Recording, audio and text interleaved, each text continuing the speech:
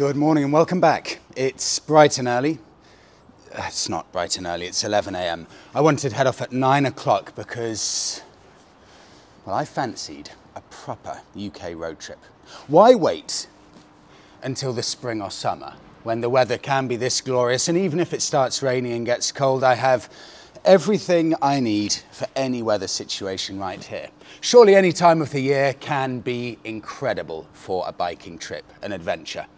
I'm going to be heading, and nothing is booked at all, not even tonight's accommodation. I'll head to the Yorkshire Dales, in short, a place that I've never been before, but so many Northern Englanders recommend that I go here. There'll be beautiful, picturesque little villages, some of the finest riding roads in England, and breathtaking scenery all the way. Today will be a 5.5-hour slog on the motorway, so I will experience everything on the Transalp. I'm going to aim to get as close to the Yorkshire Dales as possible today, roughly 240 miles away. When I'm there, I'll then turn off motorways and enjoy the beautiful, winding English country roads, and I will make sure on at least one of the days of this trip, not even to turn off motorways, to properly go off-roading on this bike. I'll find some off-road tracks and head off into the wilderness all by myself. The key for this trip, pack as light as possible. All I have with me is my backpack and this waterproof roll-top bag. There is nothing else I'm taking.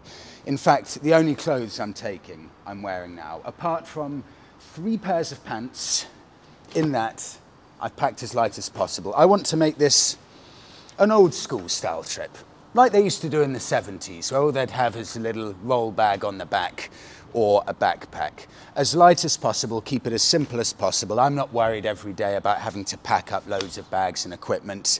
It's just going to be me, my trusty friend, the Transalp, and the beautiful, beautiful vibes of the freedom that a road trip can bring. I'll do a quick walk around of, I'll grab the camera. I'll do a walk around of my setup because incredibly, weirdly, the Transalp doesn't come as standard with a charging port in the cockpit. I don't get that. So small backpack, that's what I'll carry. This is only my filming gear, nothing else in there at all. That's the only reason I'm having to take a backpack. Transalp, of course, with the adventure pack that I walked around last time in a couple of videos ago. XLMOTO roll top bag, and all I'm doing is attaching it to these rock straps here, which are brilliant. This roll top bag is great, but these rock straps, they're a game changer for securing luggage. So I've attached it to this bit of the grab rail, and these are really useful here. These little sections, I just attach the other bit to, and I feed it through. Very clever, it's got these little holes here, so that won't go anywhere. I feed it through the holes, and that will be completely secure. I'm doing a final test of one of our prototype tool rolls as well, so I've got tools in there. Hopefully I won't need it, but that's full of tools. I just want to make sure it feels rugged and secure. That's our company that we've set up for any new watchers, and our first product will be this waxed canvas tool roll. This is what I had set up last night. Under here, quad lock USB charging wire attached to the battery under there. Fed through, you can see it here. I didn't want to take the tank off because it's not my bike. Through the air vent here, all the way up to the top, around the back, and you can see vibration dampener and the USB charger under there. So phone set up there, Insta360 up at the top, and that is it. That is all I'm taking on the trip. I barely slept yesterday. I was so excited. For me, there is nothing in the world more exciting than a motorcycle road trip. So there isn't a second to waste, because already the way it's going now, I'll be deep into darkness by the time I arrive, hopefully up in Northern England. So let's hit the road.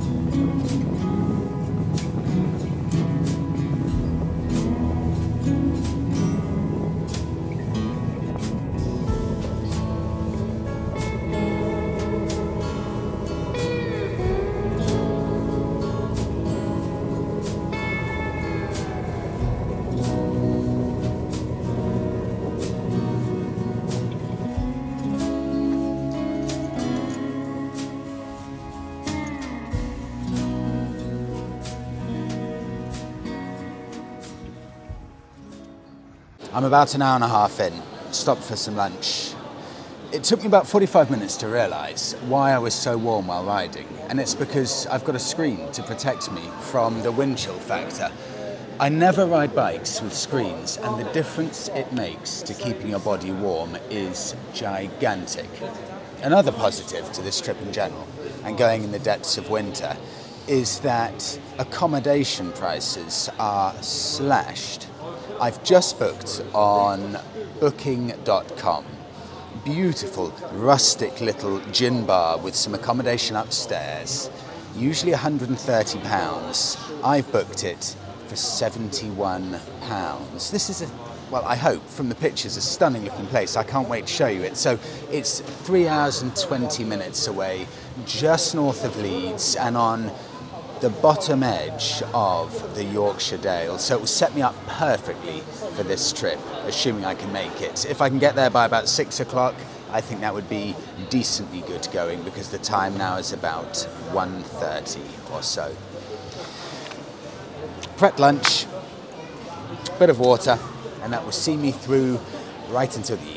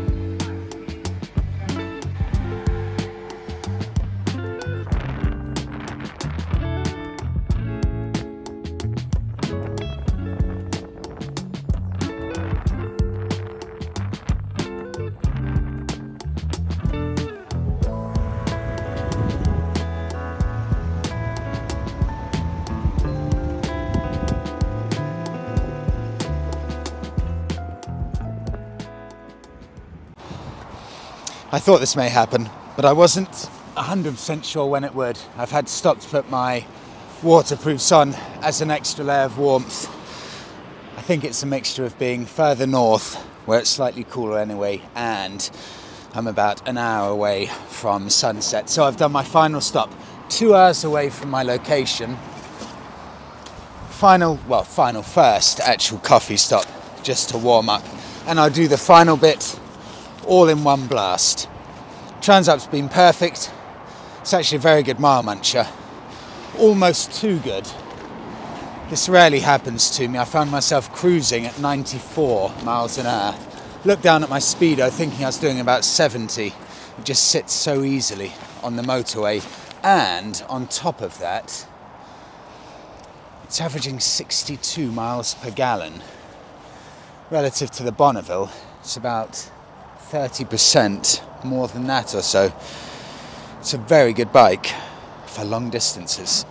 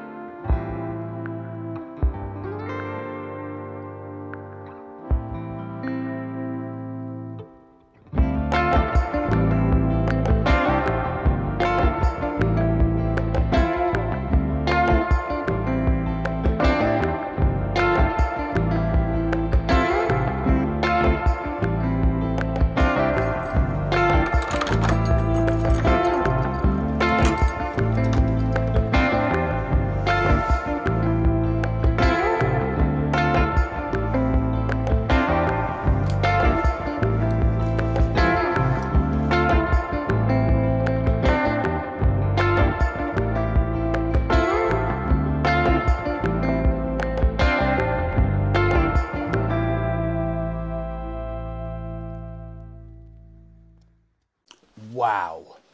Wow, this place is special. I didn't fully expect this, I'll be completely honest. Built in 1845, this is in the heart of Ilkley, which is a spa town. You have the gin lounge downstairs, which serve 245 different gins from around the world. And above it, you have the guest house. This is one of the rooms. The entire building has been sympathetically renovated in an Edwardian style. And they've left no stone unturned. The second I walked in here, I didn't know how to check in and there was no one around. So I was looking on every single floor, couldn't find anyone, and then I saw just a streak of light at the bottom of the door for the basement. So I opened it, shouted out, "Is anyone there?" And then I found a girl who let me in and gave me my key. But it's got a very, very definite air to it, this house. You can feel all of the history. It's a really, really special place. I feel like this is the perfect start to the Yorkshire trip. It's one of the most characterful places I think I've ever stayed in.